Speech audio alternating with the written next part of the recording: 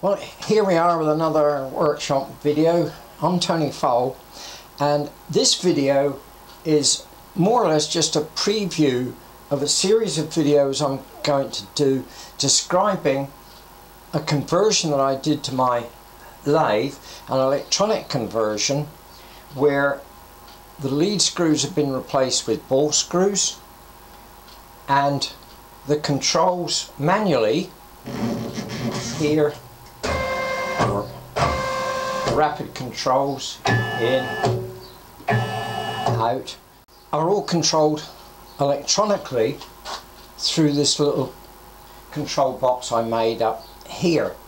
Now it has all the hardware on it that's necessary for a full CNC conversion, but I didn't want a CNC. Full CNC means you've got to boot up a computer, you need to put some G-code into it, either through MDI or a handwritten G-code program, or longer still, a drawing in CAD and passing that through a CAM program to get the G-code to run it. That's pretty good if you want to make something complicated with many operations on, like perhaps a chess piece, which is often used as a demonstration for CNC lathes. But it's pretty tedious if you just want to simply skim a bit off the OD of a shaft or make a simple bush.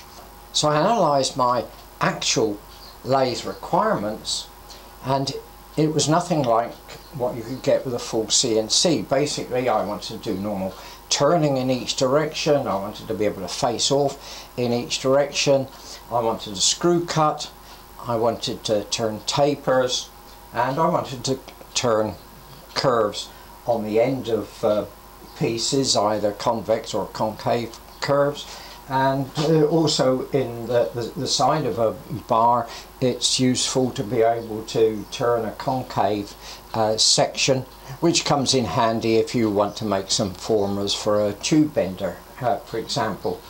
So in this video, I'm just going to show a few of its capabilities, some things that I did with early testing, and well, pretty much everything worked almost straight away. I didn't have to do very much tweaking of the software. It cuts very nice threads, it cuts tapers, it does all the things that I wanted it to. That was a mosquito. And it's very simple to set up what I need just with this control box. So let's just have a quick look at that and see how easy it is to set up to perform an operation. Well, this is the control piece. This is just a display unit. Now at the top here I've got a volt ammeter. This isn't really necessary, but I had it, it wasn't doing anything, and I just thought it'd be interesting to see how much the drive motors use, which might give me some indication as to whether I'd oversize the motors or not. It rather looks like I have, but I'd rather have oversized motors and undersized ones. Here, I don't know how well it comes out on the video, is a display of the X and Y. You can see that moving the Z now. If I do it just with the MPGs, you can see it move on here, X on here. Now this is a very cheap controller card. I've added some buttons onto it here and to set up the various operations. So for instance here, if I press this one, I get an F, which is for feed. Now I use the X-axis MPG to set these values. Once I've got this in operation, the MPG is disconnected from operating the axis, and it then puts the number in here. This is much quicker than having to press buttons multiple times. If I want a feed of say 0.1 millimeters per revolution of the spindle, I just put 0.1 on here, I press the end button to save, and that's done. If I want to cut a taper, I press it again and I get a T and I express the taper in terms of the amount to be cut off on one end in 100 millimeters.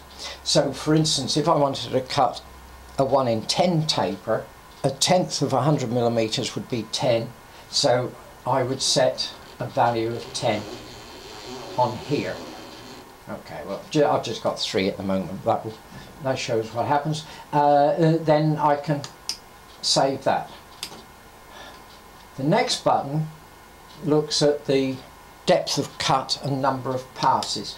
So I press that once, I get a D for depth of cut. So say I want to take a total of say 1 millimeter off a radius, then I wind this around to 1. There, I save that. I press it again and I've got what's supposed to be an N on here, the closest I could get with these displays. So let's say I want to do that in 4 passes. I'll wind that up until I've got 4 on here and save it. The next thing to do is to set where I want the turning to start from and where I want it to finish. So if I put this in the ending position now, I press E, I get an E here for end. If I just save that, that is the final position that it will come to. If I then say wind back from there, going in on the diameter a little bit so it's just touched off, then my depth of cut will be measured from where it is at that particular time that I press the go button. So everything is set. Let's have a look at some of the things that I've done with testing. It's set as a taper with a slope of 1 in 10. That's not the included slope, that's just on one side. So here we go.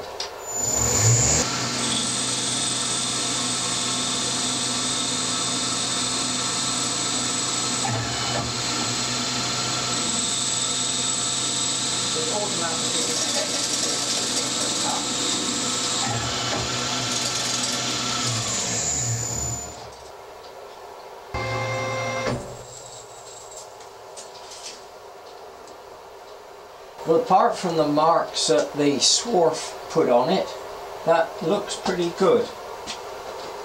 I just put a straight edge on. I don't know if you can see that in the video, but yep, there's no visible or feelable steps. What happens to do 1 in 10? It does 10 impulses on the stepper motor in the Z direction, and then it does 1 impulse on the X motor, and then continues on like that to do the 1 in 10. This is going to be my first test of a bit of threading. The lathe will be running near 550 RPM. I'll be doing a thread with a 3 pitch, and in 4 passes I'll go down to 1.5 millimeters total depth of cut. That is if everything works okay.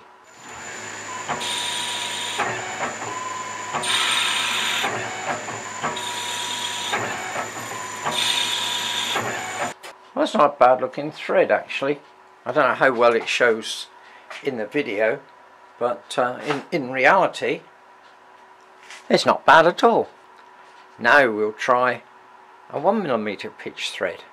Okay, let's be a little bit adventurous. I've wound the spindle speed up to 1052 RPM. I'm going to do a 1 millimeter pitch thread. Total depth of cut is a bit under 0.7 millimeters, and I'm going to do that in 4 passes.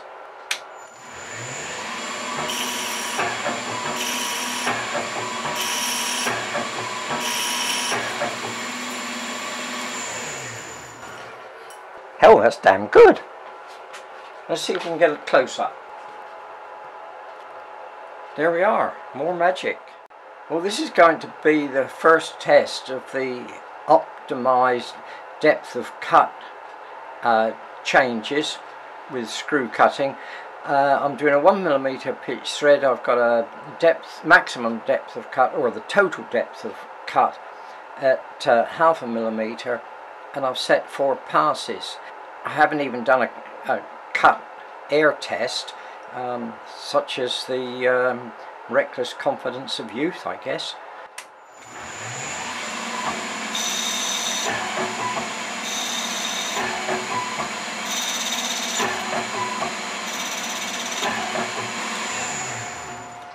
Well, it's a nice looking thread from back here. Let's put a thread gauge on it.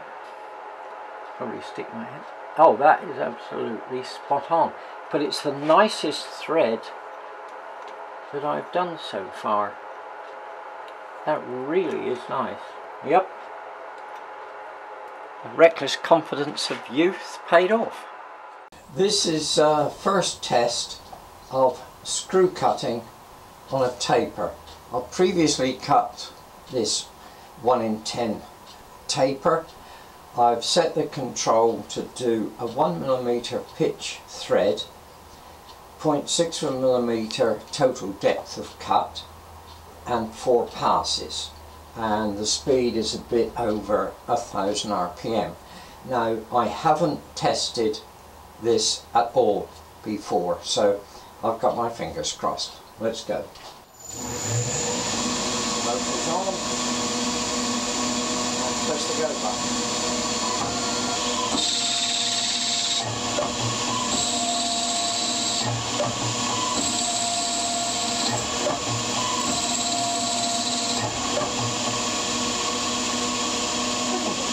Success. Well, here we are with both axes working together. Z, the X, click, click, click. Now, what happens if I press 2 buttons?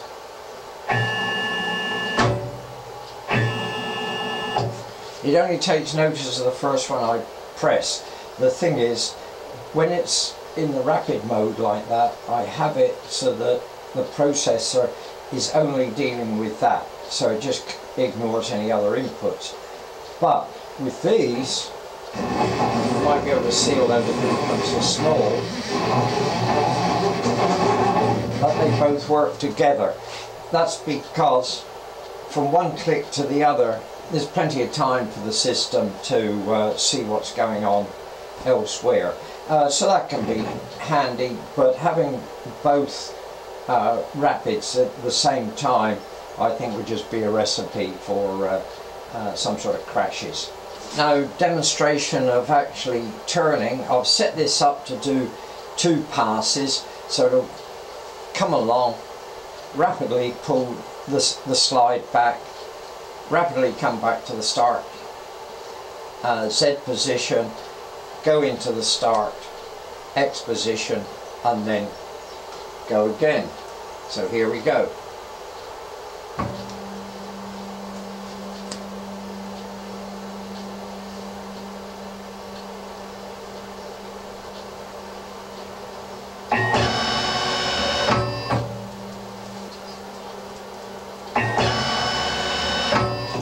There we go. Listen to that.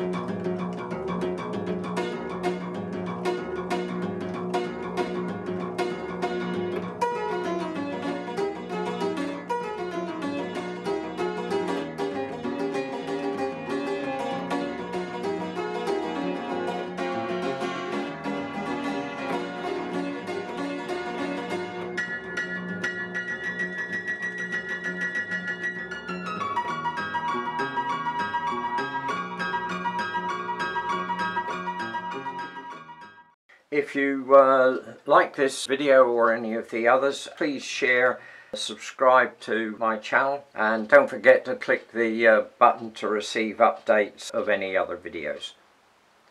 Thanks for watching.